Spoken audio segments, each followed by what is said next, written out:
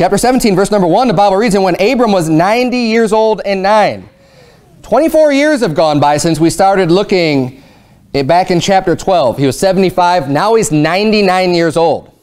24 years, God still hasn't given him a child.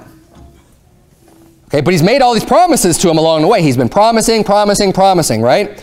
99 years old, it says, the Lord appeared to Abram and said unto him, I am the Almighty God, walk before me and be thou perfect. Abram is continuing to see and communicate with God this whole time. This isn't some, oh man, now God's telling me to break into this house. And now God's telling, as we see the lunatics of our day doing and claiming. This isn't the relationship that Abram had with God at all, not even close. You can't just relate what happens in chapter 22 with these crazy psychos out there that just want to claim God told them to do these really bizarre, weird stuff. Okay, it's not the same thing at all, which is why we're getting the context of everything about Abram's relationship with the Lord. Verse 2, and I will make my covenant between me and thee, and will multiply thee exceedingly. God makes a covenant. He's making a promise with Abraham and saying, again, I'm going to multiply thee exceedingly. And Abram fell on his face, and God talked with him, saying, as for me, behold, my covenant is with thee, and thou shalt be a father of many nations.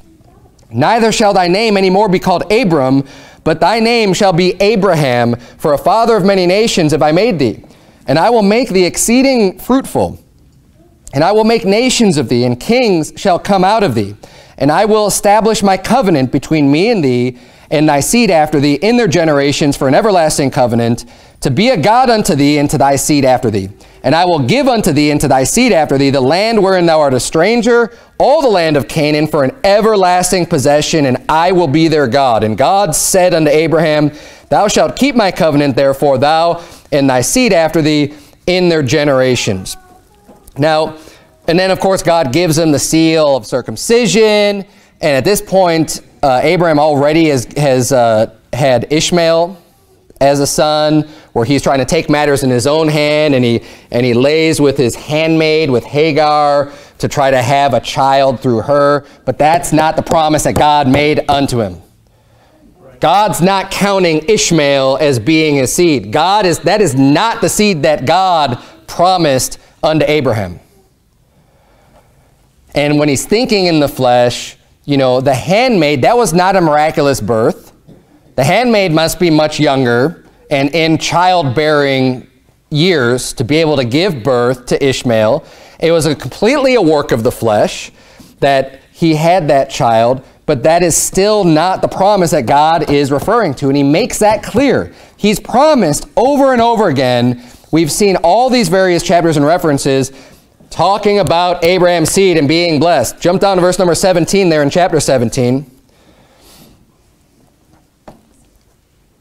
The Bible says, then Abraham fell upon his face and laughed and said, in his heart shall a child be born unto him that is 100 years old. Because he just received the news again, you're going to have a child. And this time it's much more specific. Besides God just saying, I'm going to bless your seed, this is going to happen. He says, basically next year, next year at the time, your wife's going to conceive and bear a child. And he's like, I'm 99 years old. I'm going to be 100 years old. So he's at 100, he's kind of just saying like, who's ever heard of a 100-year-old man having a newborn baby, right? Like, I'm going to have a child at 100 years old? And shall Sarah that is 90 years old bear? So his wife is 90 years old.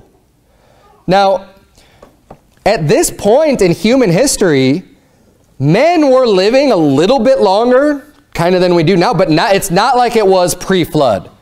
Pre-flood, you've got people living 400, 500, 600, 700, 800 years. But after the flood, the people's, human beings' lifespan greatly diminished to what we know pretty much today. Okay, a relative same amount of years. And people are always saying, oh yeah, our modern technology, we live so much longer. We live to, 76, 77, 80 years. It's like, that's exactly the way it was after the flood. with people in the Bible times anyways. Just because you had a period of years in between where, called the Dark Ages, where people were just kept really ignorant and didn't live as long because they lived in filth and didn't practice, what God has taught through the Bible. Yeah, they didn't live as long, but we see throughout history and in the Bible and people who follow the Lord, no, they lived to be normal ages. And this is, the reason he's bringing this up is this is an old age. Abraham's 100 years old. Sarah's 90 years old.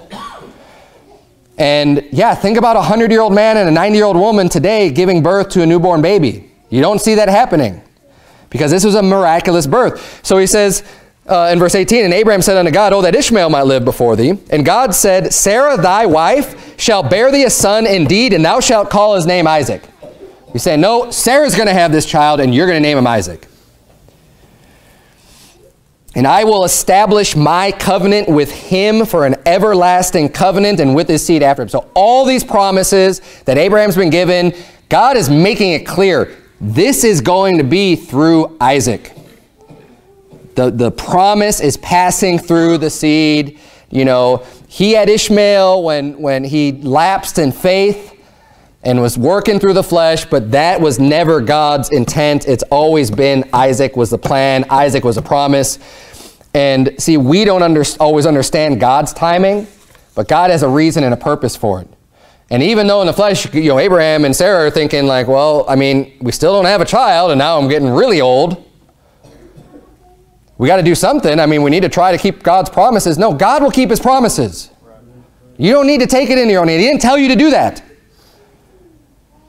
Even when it seems impossible. But see, I think that's the reason why God had that plan. Because he wanted it to be impossible so that he gets all the glory and the honor and that it really is a big deal. See, if God just gave the promise through Ishmael, where is really the God in all of that? That's just something anybody can do. Go out and have this adulterous relationship, or take another wife, a polygamous relationship, and have a child. That was never God's plan. That is not what God wanted him to do. But having a child for a woman at 90 years old and a man at 100 years old, that's unheard of.